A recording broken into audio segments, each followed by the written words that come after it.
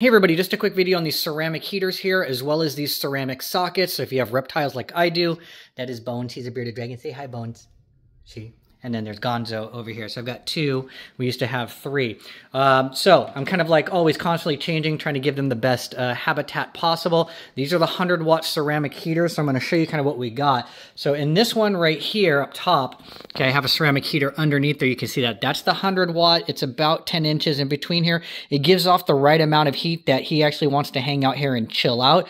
I had 150-watt in here at one point in time, but I always found that he was kind of off to the side or over here on the log. So it's just a little too much heat at this close distance. Okay, so I think 100 watts is probably perfect for about the 10-inch range if you want to give them kind of like a nice basking, warming, chilling area.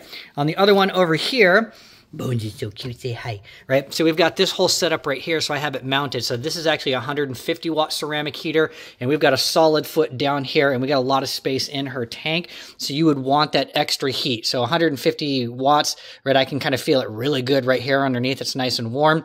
And then the ceramic bulb sockets here, I just, drilled a quick hole right here into this and secured it with a couple of screws. So this is perfect if you're trying to keep it warm, but you don't want like constant light day and night. So this just runs 24/7 and keeps a nice ambient temperature here in the tank. So if you're looking for some different creative ways as well, and that's why I kind of like these sockets right here, is I didn't want a huge shroud like this hanging underneath and taking up a bunch of space. Would it focus the heat a little bit more? Yeah, absolutely. Keep it contained and pushing downwards instead of rising upwards, but you take what you can get when you can. So if you have friendly little reptiles, oh look, he's going in for it right now. Get that banana.